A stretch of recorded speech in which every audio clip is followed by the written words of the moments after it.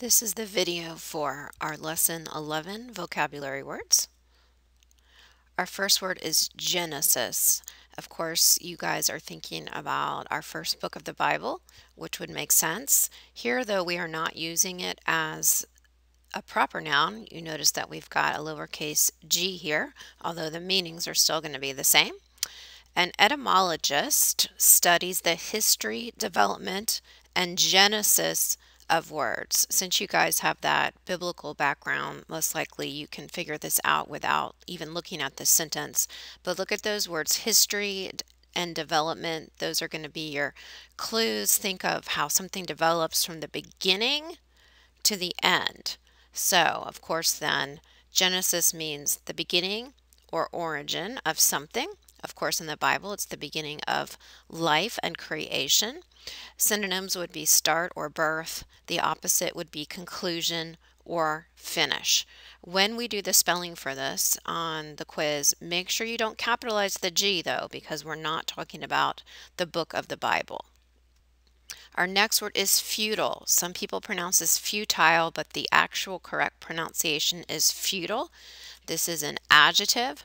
Tom felt like studying for his geometry test was futile because he would fail anyway. So the context clue strategy here is cause and effect, one thing leading to the other. Apparently this student is not any good at geometry, and even if he takes the time to look over the material because he doesn't understand it, he's not going to have a good result. If something is futile, it's useless or pointless. Sometimes you might feel like it's futile to argue with your parents because they're not going to change their mind. Synonyms would be ineffectual or fruitless. The opposite would be effective or useful. Our next word is kindred. This is another adjective, kind of an old-fashioned word. Love at first sight, talking about that with Romeo and Juliet, entails two people with kindred emotions, so kindred describing the type of emotion, who become instant soulmates. Soulmate is your clue here. If you have a kindred attachment to someone, you feel like you have a similar origin. You connect with each other. You have a similar nature, a similar character. A synonym would be homogeneous. The opposite would be disparate. Disparate would mean you have differing opinions on things. You can't come to a common agreement. Our next word is carp. Not the fish, but an action word. Students who always carp about the assignments their teachers give are an annoyance in the classroom. If you carp about something, you're complaining, but typically it's about something that's not very important. So it's petty or nagging. A synonym would be grumble, also nag, nitpick. You might have friends who you feel like carp about things all of the time. Again, these are going to be issues that are small and not very important, trivial, and so it just gets quite annoying when people act this way. There are a lot bigger problems in the world. The opposite would be to praise or laud. Laud is a Latin word coming from the Latin. Our next word is lacerate. This is another verb. You might think of the noun form of this, laceration. The sentence here has to do with the dog causing an injury to the girl. The dog lacerated Marcy's nose, but at least it didn't break it. If something is lacerated, it means that the flesh, in this case the flesh on her nose, is torn in a jagged way. It's not an even cut. It's not a clean break. There are rips and tears. A lot of times this happens with glass. So if somebody is in a car accident and the windows of the vehicle shatter and the glass lands in the person's skin, they get lacerations. So sometimes you'll read about the descriptions of a person's injury and you might see that term laceration, the noun form. Synonym would be to slash something, to gash it or rip it up. The opposite would be suture. Suture is another word for stitch. So you're closing it up instead of tearing it. Our next word is cue. This is actually a British word, but it's being used more and more in American culture. And this can be used as a noun or a verb. This is a noun in this sentence. When you are on hold as caller number 12 in a phone queue, your wait can seem endless. You know, if you're calling a customer service for a store and you're put on hold, you're in the queue, and then when your number comes up, the operator on the other end answers.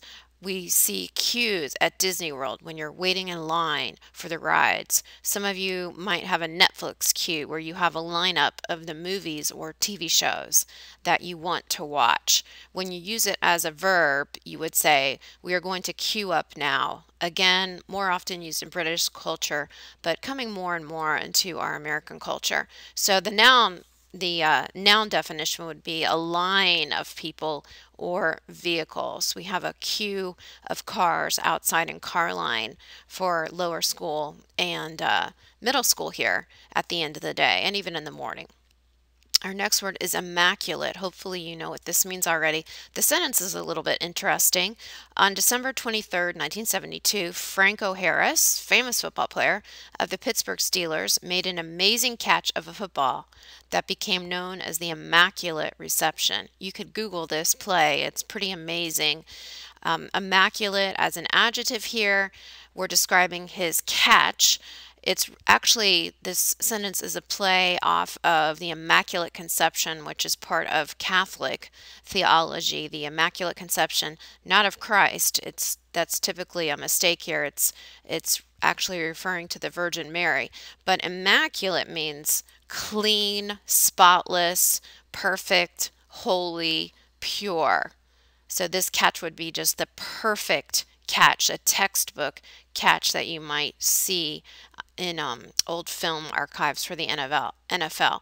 Typically, we use it for talking about cleanliness, though. Your mom might say to you, when I get back, I expect your room to be immaculate. The opposite would be dirty, soiled, or spotted. Our next word is flagrant, kind of similar to blatant, which we had last week. And again, it's an adjective. It's the flagrant errors, describing errors here, you can usually spot right away. The subtle ones are often tougher to detect. So here we have our opposite context clue. The opposite of flagrant is subtle. If something is subtle, it's hard to detect. Flagrant, though, is very obvious. In fact, it's glaringly bad. It's outrageous. A synonym would be offensive, shameless, or brazen. Next is fracas. A lot of times people look at this and they think it's pronounced fracas, but it's actually a long A, fracas, and it's a noun. Here's an example of how it's used. When it is hot, competition is fierce and tempers are short, and there's often a fracas on the practice field. I don't know if that's happened here at Southside in summer practice for football or, August, September when it's really hot and people might get angry. But a fracas is just a kind of a fancier word for a fight. A loud quarrel or a fight, a synonym would be brawl. We're going to see a fracas in Romeo and Juliet. In fact, several of them. A fracas happens right at the beginning of the play between the servants of the Capulets and the Montagues, and then Tybalt and Benvolio get involved, and even Lord Capulet and Lord Montague want to get involved, although their wives hold them back. Fracas. Our next word is nefarious. This is an adjective. It's easy to figure it out because of the example that's given here. Stalin and Hitler are generally considered to be the most nefarious despots, using one of our words earlier. Remember, that's a dictator of the 20th century. So obviously, this is going to have a negative connotation when we're talking about Stalin and Hitler. So this word means very wicked, notorious. Notorious means famous, but famous for something evil or bad, not famous for something good. So synonyms would be villainous, despicable. The opposite would be reputable. If somebody has a reputable opinion of you, that means they think highly of you. Your reputation is a good one. And then honest, of course, would be another antonym. Next is query. Jenny queried her mom about whether or not she could go see into the woods. Queried is just a little bit fancier of a word for questioned. And so then the noun form would be query. We're using it as a verb here.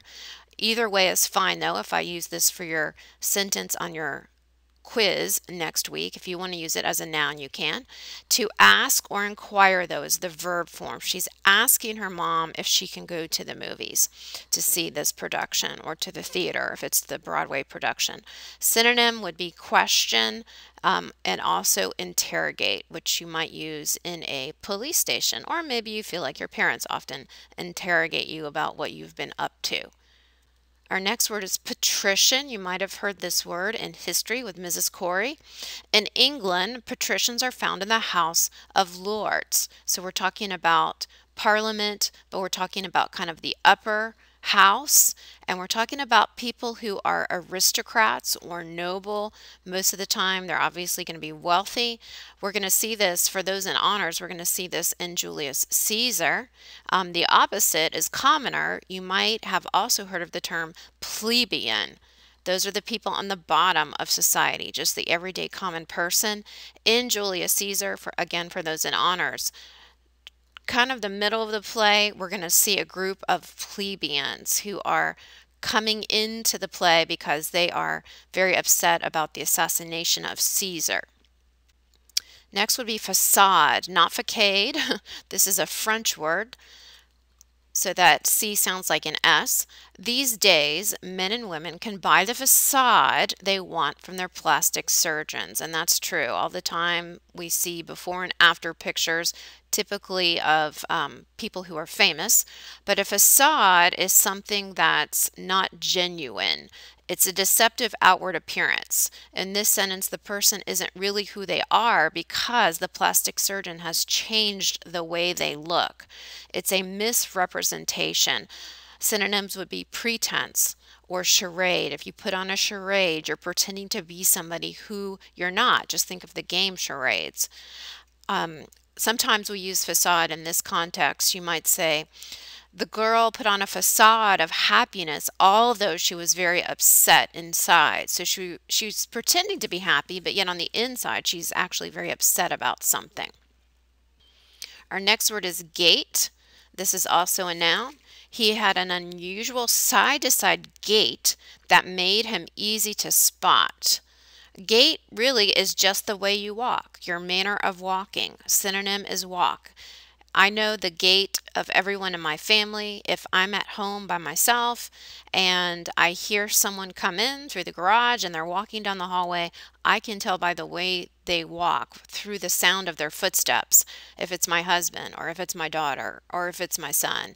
And I'm sure you can identify the gait of your family members and friends as well. Our next word is emissary. This is a noun. Emissaries must be skilled in the art of diplomacy. So diplomacy typically is when we're talking about countries dealing with other countries. So we have people in America who work for the government, and their job is to communicate with the governments of nations around the world. And so we typically have one or two emissaries for each country. And oftentimes they actually live in that country. The word you're probably most familiar with that is a synonym for this term is an ambassador. So the definition, though, is one sent on a special mission to represent others, an ambassador or an agent. This is our last word for this lesson. Don't forget to put your honor pledge on exercise 1 for lesson 17 or lesson 11.